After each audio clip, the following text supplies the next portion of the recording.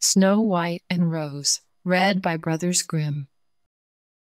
Hello, beloved readers! Today, I have an exciting story to share with you. I hope it brings you joy and excitement. Today, Luna have a book named Snow White and Rose, read by Brothers Grimm. I think they're so pretty. I hope you guys really enjoy it. I love it. Please give this video a like if you enjoy it, and don't forget to subscribe to Kid channel for more stories. Thank you for reading. So, here we go. A poor widow once lived in a little cottage. In front of the cottage was a garden in which were growing 2 rose trees. One of these bore white roses and the other red. She had 2 children who resembled the rose trees. One was called Snow White and the other Rose, red. And they were as religious and loving, busy and untiring as any 2 children ever were. Snow White was more gentle and quieter than her sister, who liked better skipping about the fields, seeking flowers and catching summer birds. While Snow White stayed at home with her mother, either helping her in her work or, when that was done, reading aloud. The 2 children had the greatest affection, the one for the other. They were always seen hand in hand. And should Snow White say to her sister, "We will never separate," the other would reply, "Not while we live," the mother adding, "That which one has, let her always share with the other." They constantly ran together in the woods, collecting ripe berries. But not a single animal would have injured them. Quite the reverse, they all felt the greatest admiration for the young creatures. The hare came to eat parsley from their hands, the deer grazed by their side, the stag bounded past them with no notice. The birds, likewise, did not stir from the branches, but sang in entire safety. Nothing bad happened to them. If they were stuck for the night in the wood, they lay down on the moss to rest and sleep till the morning. And their mother was satisfied as to their safety and did not worry about them. Once, when they had spent the night in the wood and the bright sunrise awoke them, they saw a beautiful child in a snow-white robe, shining like diamonds, sitting close to the spot where they had slept. She arose when they opened their eyes and looked kindly at them, but said no word and passed from their sight into the wood. When the children looked around, they saw they had been sleeping on the edge of a cliff and would surely have fallen over if they had gone forward 2 steps further in the darkness. Their mother said the beautiful child must have been the angel who keeps watch over good children. Snow White and Rose, red kept their mother's cottage so clean that it gave pleasure only to look in. In summertime, Rose, red attended to the house, and every morning, before her mother awoke, placed by her bed a bouquet, which had in it a rose from each of the rose trees. In winter-time, Snow White set light to the fire and put on the kettle, after polishing it until it was like gold for brightness. In the evening, when snow was falling, her mother would bid her bolt the door, and then, sitting by the hearth, the good widow would read aloud to them from a big book while the little girls were spinning. Close by them lay a lamb, and a white pigeon, with its head tucked under its wing, was on a perch behind. One evening, as they were all sitting cozily together like this, there was a knock at the door, as if someone wished to come in. "Make haste, Rose," said her mother. "Open the door. It is surely some traveler seeking shelter." Rose, red, accordingly pulled back the bolt, expecting to see some poor man. But it was nothing of the kind. It was a bear that thrust his big black head in at the open door. Rose, red, cried out and sprang back. The lamb bleated, the dove fluttered her wings, and Snow White hid herself behind her mother's bed. The bear began speaking and said, "Do not be afraid. I will not do you any harm. I am half frozen and would like to warm myself a little at your fire." "Poor bear," the mother replied. "Come in and lie by the fire. Only be careful that your hair is not burnt." Then she called Snow White and Rose Red, telling them that the bear was kind and would not harm them. They came as she bade them, and presently the lamb and the dove drew near also without fear. "Children," begged the bear, "knock some of the snow off my coat." So they brought the broom and brushed the bear's coat quite clean. After that he stretched himself out in front of the fire and pleased himself by growling a little, only to show that he was happy and comfortable.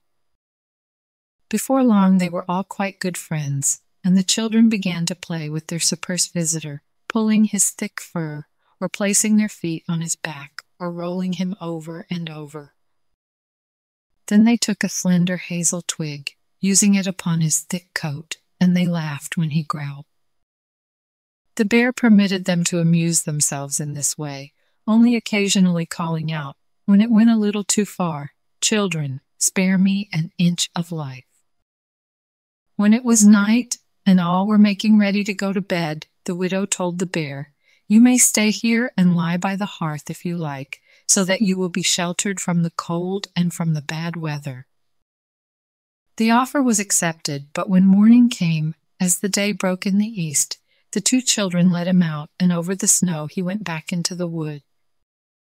After this, every evening at the same time the bear came, lay by the fire, and allowed the children to play with him. So they became quite fond of their curious playmate, and the door was not ever bolted in the evening until he had appeared. When springtime came and all around began to look green and bright, one morning the bear said to Snow White, "Now I must leave you, and all the summer long I shall not be able to come back." "Where, then, are you going, dear bear?" asked Snow White.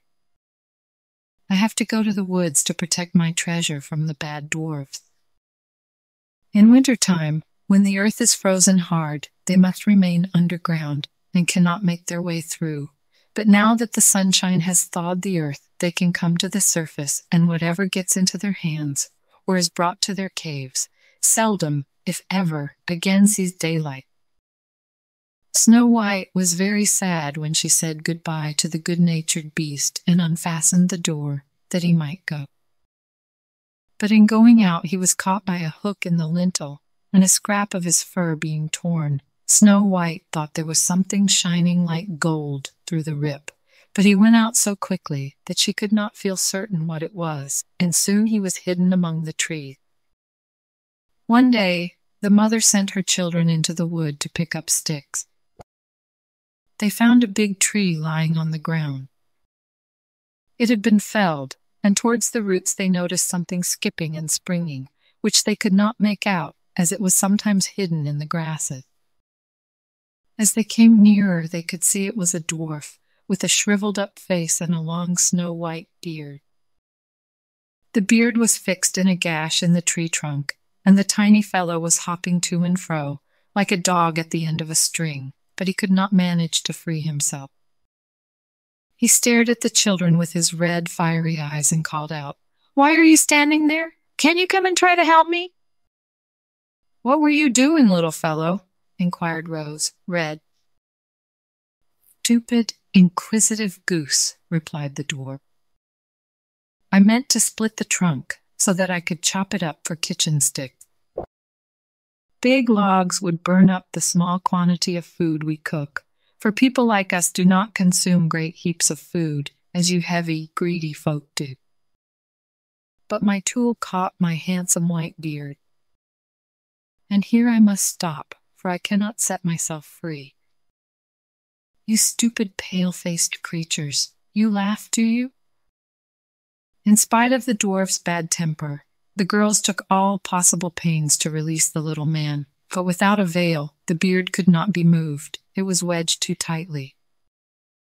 "I will run and get someone else," said Rose Red. "Idiot!" cried the dwarf.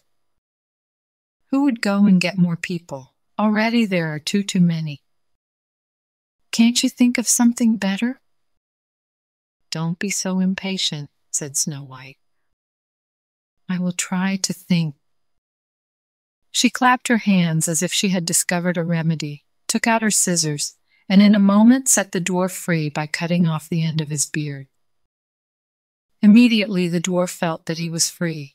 He seized a sack full of gold that was hidden amongst the tree's roots, and lifting it up, grumbled out, "Clumsy creatures, to cut off a bit of my beautiful beard, of which I am so proud. I leave the cuckoos to pay you for what you did." Saying this, he swung the sack across his shoulder and went off, without even casting a glance at the children. Not long afterwards, the two sisters went to angle in the river, meaning to catch fish for dinner. As they were drawing near the water, they perceived something, looking like a large grasshopper, springing towards the stream, as if it were going in. They hurried up to see what it might be, and found that it was the dwarf. "Where are you going?" said Rose, red. "Surely you will not jump into the water?" "I'm not such a simpleton as that," yelled the little man. "Don't you see that a wretch of a fish is pulling me in?" The dwarf had been sitting angling from the side of the stream when, by bad luck, he had tangled his beard in his line, and just afterwards a big fish taking the bait, the nasty little fellow had not enough strength to pull it out. So the fish had the advantage, and was dragging the dwarf after it. Certainly, he caught at every stalk and branch near him, but that did not help him much. He was forced to follow all the twistings of the fish, and was in danger of being drawn into the river. The girls arrived just in time. They caught hold of him firmly and tried to untwist his beard from the line, but in vain. They were too tightly tangled. There was nothing left but again to make use of the scissors. So they were taken out, and the tangled portion was cut off. When the dwarf noticed what they were about, he exclaimed in a great rage, "Is this how you damage my beard? Not content with making it shorter before, you are now making it still smaller and completely spoiling it. I shall not ever dare show my face to my friend. I wish you had missed your way before you took this road." Then he fetched a sack of pearls that lay among the rushes, and not saying another word, hobbled off and disappeared behind a large stone. Soon after this, it happened that the poor widow sent her children to the town to purchase cotton, needles, ribbon, and tape. The way to the town ran over a common, on which in every direction large masses of rocks were scattered about. The children's attention was soon attracted to a big bird that hovered in the air. They remarked that, after circling slowly for a time, and gradually getting nearer to the ground, it all of a sudden pounced down amongst a mass of rock. Instantly, a heart-rending cry reached their ears, and running quickly to the place, they saw with horror that the eagle had seized their former acquaintance, the dwarf, and was just about to carry him off. The kind children did not hesitate for an instant. They took a firm hold of the little man, and fought so hard with the eagle for the dwarf that, after much rough treatment on both sides, the dwarf was left in the hands of his brave little friends, and the eagle took to flight. As soon as the little man had in some measure recovered from his alarm, his small, squeaky, cracked voice was heard saying, "Couldn't you have held me more gently? See my little coat? You have torn and damaged it in a fine manner, you clumsy, interfering things." Then he picked up a sack of jewels and slipped out of sight behind a piece of rock. The maidens by this time were quite used to his ungrateful, ungracious ways. So they took no notice of it, but went on their way, made their purchases, and then were ready to return to their happy home. On their way back, suddenly, once more they ran across their dwarf friend. Upon a clear space he had turned out his sack of jewels, so that he could count and admire them, for he had not imagined that anybody would, at so late an hour, be coming across the common. The setting sun was shining upon the brilliant stones, and their changing hues and sparkling rays caused the children to pause to admire them also. "What are you gazing at?" cried the dwarf, at the same time becoming red with rage. "And what are you standing there for, making ugly faces?" It is probable that he might have proceeded in the same way, but suddenly a great growl was heard near by them, and a big black bear joined the party. Up jumped the dwarf in extremest terror, but could not get to his hiding place. The bear was too close to him. So he cried out in very evident anguish, "Dear Mr. Bear, forgive me, I pray. I will give to you all my treasure. Just see those precious stones lying there. Grant me my life. What would you do with such a tiny little fellow? You would not notice me between your teeth. See, though, those two children, they would be delicious and are as plump as partridges. I beg of you to take them, good Mr. Bear, and let me go." But the bear would not be moved by his speeches. He gave the ill-disposed creature a blow with his paw, and he limped away as fast as he could into the forest. Meanwhile, the maidens were running away, making off for home as well as they could. But all of a sudden they were stopped by a well-known voice that called out, "Snow, White, Rose, Red, stay, do not fear. I will accompany you." The bear quickly came towards them, but as he reached their side, suddenly the bearskin slipped to the ground, and there before them was standing a handsome man, completely clothed in gold, who said, "I am a king's son who was enchanted by the wicked dwarf lying over there. He stole my treasure and compelled me to roam the woods turned into a big bear until his punishment should set me free. Therefore he has only received a well-deserved punishment." Sometime afterwards, Snow White married the prince, and Rose, Red his brother. They shared between them the enormous treasure which the dwarf had collected in his cave. The old mother spent many happy years with her children. We have reached the end of the story. Good job, friends. Thank you so much for reading with Luna on Teep Kid channel. Bye. I'll see you next time.